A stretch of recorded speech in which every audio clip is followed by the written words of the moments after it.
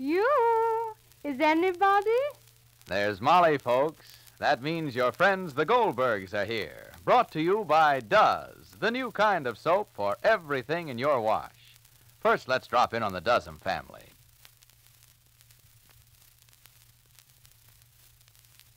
Ma Doesum's in the kitchen, and here comes Unky Dosum, all excited. Say, Ma, while I was hanging up your washing just now, along comes that snooty Mrs. Vandermore. Goodness, what she want? Well, she put them fancy glasses up to her eyes and says, "My good man, did you do that magnificent-looking wash?" She did? Yeah, and I says, "My good woman, Does did everything." And guess what, Ma? She didn't even know what Does is. Hope you told her. Yeah, sure. I says, "Really, Mrs. Vandermore, you astound me. Does is a new kind of soap for everything. Work clothes, towels, to pretty rayon panties." What'd she say? She says, "You mean Does is the only soap you use to get those work shirts so clean?" "You bet," I says. "Does gets tough dirt out all by itself. You don't even need a bar soap anymore." Did you tell her there's no hard scrubbing either? No soap I ever used gets clothes clean easier'n Does. Sure. Then I showed her them dazzling white towels, and she looked as if she couldn't believe her eyes. I've always said you can't beat Does for really white washers. Yeah, and when she saw Daisy's pretty rayon doodads, she says, "You mean with all that tremendous cleaning power, this Does washes those nice colors too?" Did you tell her that's the wonder of Does? It's actually safer for the delicate colors I wash. Sure did, Ma. Then she looked at me and says, "My good man, you seem to be an expert. Could I get you to wash for me?" What'd you say? I said, "Gosh, no. But you can get Does. Does'll do everything." Unky Dosum's right. Why, compared to other leading granulated wash day soaps, Does gives longer life to colors, plus unsurpassed whiteness and real cleaning power for the dirtiest clothes. Better try Does, D-U-Z. It does everything in your wash. And now the Goldbergs. In a swift maneuver, Molly's daughter-in-law stalked out of the Goldberg house, leaving the Goldbergs confused and unhappy, feeling guilty for driving out Sammy's wife.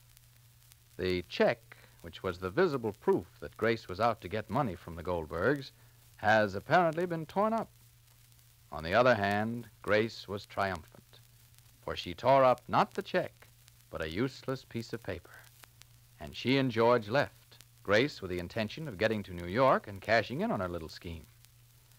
So in the end, it appears as if this strange girl that Sammy married has won out on all points, and the Goldbergs have lost. Listen.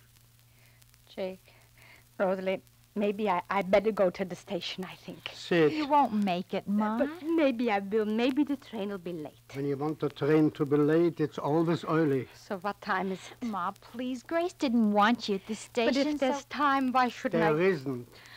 Not to even know where she's going to be and where she's living. Well, you asked her, Ma. You couldn't do more than that. She'll be all alone. She'll be with her sister, Ma. Sammy, we failed. Nobody else, only Sammy. Sammy sent his wife to us, and look what we did. You were wonderful to Grace, But Ma. you were not. I'm sorry. It's too late to be sorry. Who should know what a chain of circumstantial evidence can do to your mind? Who should know? Jake, darling, you can't say when Grace first came, my eyes and my arms was open for her. No, darling. No. I'm asking an interrogation. No. Even when Rosalie, darling, you remember, even when Rosalie came to me and said, "Mama, look, Mama, darling, 2 letters from the same place mailed on the same day." What did I say? What did I say? I said coincidence, no. I said coincidental coincidence, no. And then when she told me about her sister, when her sister was in terrific trouble and needed money, was there a question when it came to help, huh? Then what happened? And then everything, I don't know, everything got twisted in my mind. I mean, George calling every day. All the things I pushed away from my mind came back like I don't know, how should I say it, like snapshots when you're in a dark room and you're developing pictures. I saw everything clearly, and I was sure I was right. I was sure I was right until Grace took the check and tore it up in my face. And then I wasn't so sure. The telephone. Oh, let it ring. We don't want to talk to anybody Answer now. it, Rosalie. Maybe it's Grace. Maybe she's changing her mind and she's coming back. Take it, Rosalie. Take it, Mom, and you. Hello? Yes, Rosalie? Yes? Yes, well, darling, it's Grace. Molly, will you subside? Well, just a minute. I asked you who. It's Bruce Hanley. Oh, you said yes, I was? Well, you don't have to talk to him, Ma. Huh? I don't have to talk to him. All right, so I'll talk to him. Give me. Him. Hello? Hello? Yes, Bruce. How are you, Mr. Hanley? I'm fine. We're feeling very well. Yes, and how's Mary? Mm-hmm. That's good. Yes? Oh. Yes, Masha told me that George left. He's not working there, but it's mine opinion that George is leaving Glastonbury. What does he want, Ma? All right, Bruce. Thank you. But mine tomatoes? Well, how big is mine tomatoes? Hang up already. Well, all mine vegetables are well. I hope yours are likewise. It leaves us. Yes, Bruce. Thank you. If I hear of somebody, a handyman, yes, I will inform you. Come over sometime. Yes. Goodbye. He heard George left Masha, and he wanted to know if George would come and work for him for a spell. And I thought maybe Grace changed him. Oh, the train. Too late. Too late, Jake. The train. The train. The train. Grace is taking the train. Too late.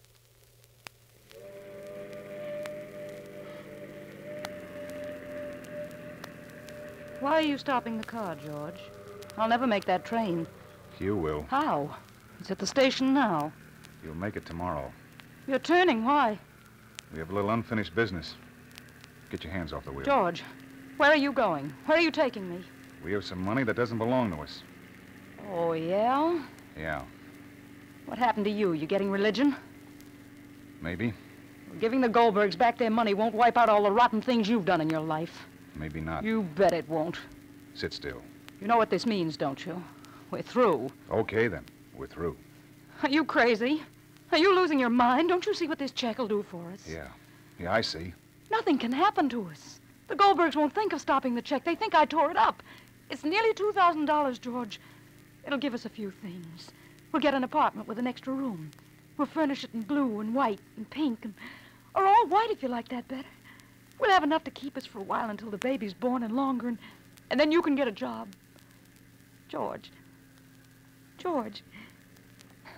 if this was our first try at this, I could see why you'd be scared, but I'm not scared for us alone. I'm scared for that kid. Up to now, it was you and me. Maybe if you had been scared for me and me for you, we wouldn't be a couple of small-time thieves, petty crooks, heels, nothing. What's petty about $2,000? The way we did it was small-time. The way we think and act is small-time. Where we hope for things is small-time. And it's dirty small-time, too.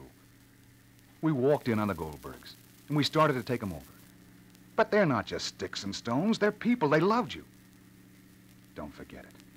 And you gave them the big talk. You gave them the high drum, and you tore them down, and you got the kids' college money, and you made an exit. Oh, how can we go off and live like this, Grace? What can we do? What can we say to each other? Well, it certainly looks like Mrs. Goldberg's converted you to the I Love Humanity crowd. Don't try to make yourself tougher than you are. You're as small and scared and frightened as I am. Talk for yourself, not me. I'm talking for both of us. I keep thinking back. My mind keeps going back, and I can't figure how we ever got started on this racket. Wait, we must have gone crazy. We didn't go crazy. It wasn't our fault. We tried to make a go of things, and we got pushed around, and we got shoved around, and we got all we could take. The world was no friend of ours. Maybe we wanted things and didn't want to pay the price for Why it. should we pay the price? Why should we be blackmailed by the smug opinions of people who happen to be stronger than we are? We weren't strong, George. We were weak. You're right. The strong animals can fight back with their claws. But the weak ones have got to be smart. We had to be cunning and clever. We had to know how to run and hide, and we learned. We learned the lesson well, and now we've won. Sure, we've won. That's the whole hypocrisy of it. Who do we win against? What big, strong, terrible giant do we beat down, huh? Tell me. Mrs. Goldberg, a plain, simple woman. That's who. We took advantage of someone weaker than ourselves. That's the way we fought back. Well, if they'd caught us, you'd see how strong they were. Maybe we would. And for what? Some petty cash? Oh. No. You're all wrong, Grace. You know, you're blind and crazy, thinking you can live not caring a hang about anyone else in this whole world but your own self. And you? Me? No, you can't care for me. I'm just part of the trap. Stop it. Get your hands off the wheel. Don't drive up to the Goldberg house, George, please. Just drive up away. Let's talk. Don't be crazy. I'm not being crazy. I'm being sane. I'm beginning to think and see clearly. Getting the words you spoke out of my brain. Beginning to see how wrong you were. How wrong I was. How wrong we were. You're living in a dream world, Grace. You think you can treat the whole world bad and stay good yourself. You're the one who's crazy. They see the car, George. George, stop here. Don't drive up to the house, George. Get your hands off the wheel. We're through, George. You hear? If you do this, we're through. I mean, we're all through if we don't. Don't drive up to the house, George. Get your hands off the wheel. George, don't. Grace, stop it. What are you doing? Out! Grace! Get your hands!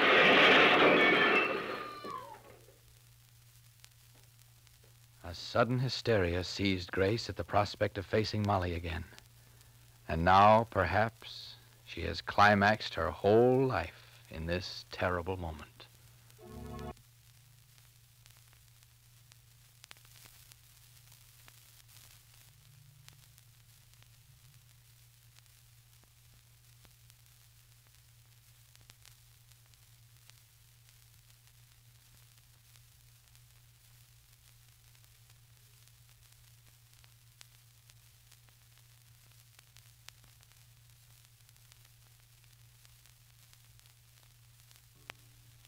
You know, a listener told me the 15 minutes she spends with us each day are always worthwhile.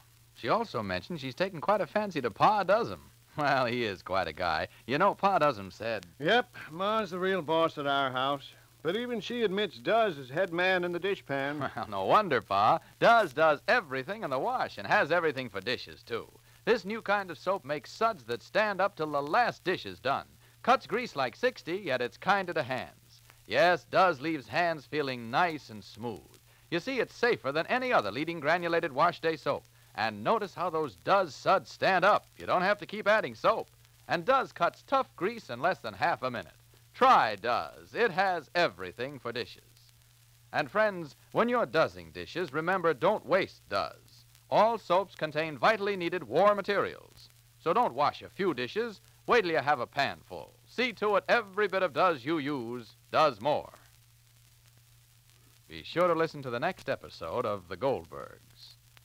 The Goldbergs face their own crash of feelings. This is Clayton Collier speaking for Procter & Gamble and saying, do as the Does'ms do. Let Does, the new kind of soap, do everything in your wash.